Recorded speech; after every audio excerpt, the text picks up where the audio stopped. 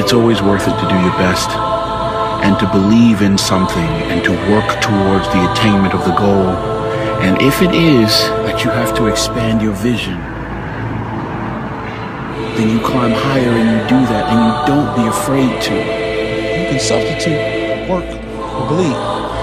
Because when I'm working, what are you working for? If you're working without a belief in the idea that you're going to get paid, then what is your work for? What is the purpose? There's a saying that says, you can lead a horse to the water, but you can't make him drink.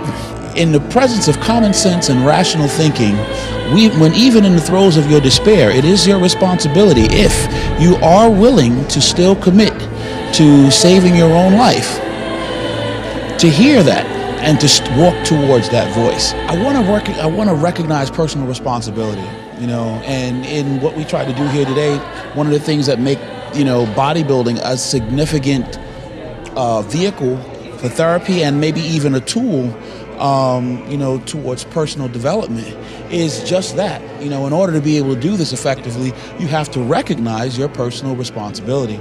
So, with that said, I want to submit to you that the word believe is work.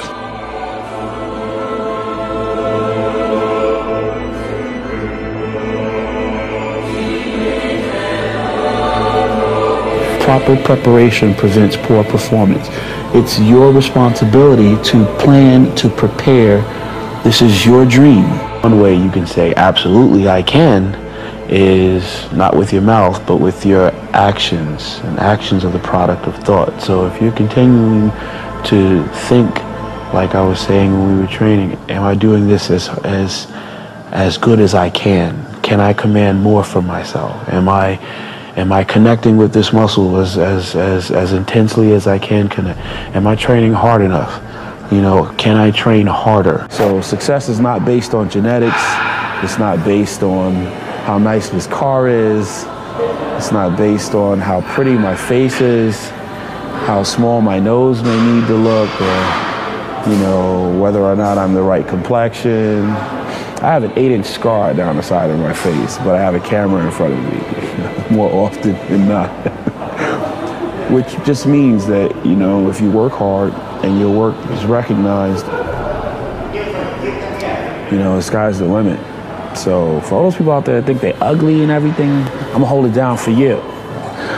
But more importantly, you can still be a success. And for all those people that think, well, I'm too short, well, I'm gonna hold it down for you.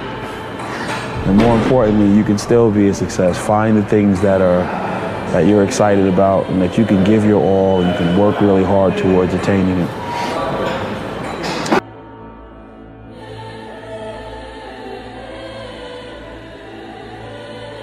Bring those days of efficient action together and success can happen, even for you.